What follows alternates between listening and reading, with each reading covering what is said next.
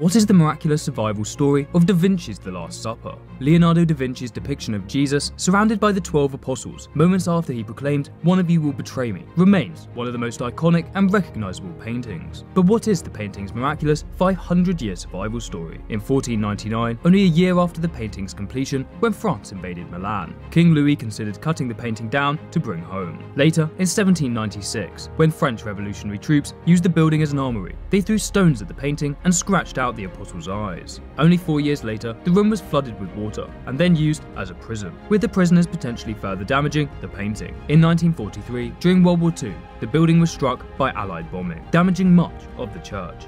However, the painting remained unharmed.